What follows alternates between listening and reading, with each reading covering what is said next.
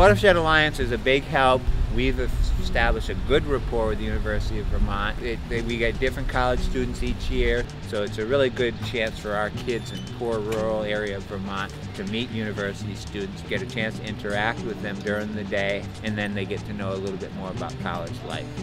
I've been associated with the Watershed Alliance for over 10 years. We were able to take advantage of some of the more expensive water quality equipment that they had to offer.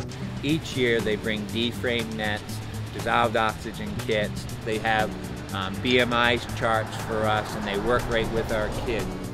If we do something in the classroom, if it's traditional lecture, you'll lose the kids in about 20 minutes. Just taking them out in the field and seeing those things and getting their hands involved and getting wet in the streams, it's able to reinforce what they've talked about in the classroom.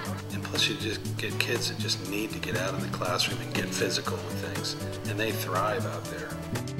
Teachers love it, which I think it's so great. Like when we were in Craftsbury, we worked at Craftsbury Common High School, and that teacher had on a full bodysuit and he was in the water like before the kids, and they think it's like the greatest program. So it's just a good way to get the kids out of the classroom and they're still learning, and I think the teachers really appreciate that it's like disguised learning, and it's really helpful because the kids really accept it and they like it a lot.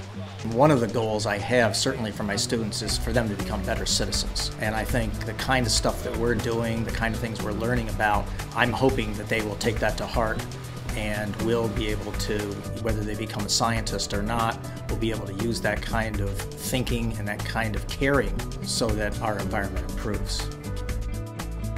Now one of the neatest things, and we've done this the last 2 years in a row, is the Mellow Sire, a name of a research vessel operated off Lake Champlain. They do a fabulous job of continuing the study and actually at the lake.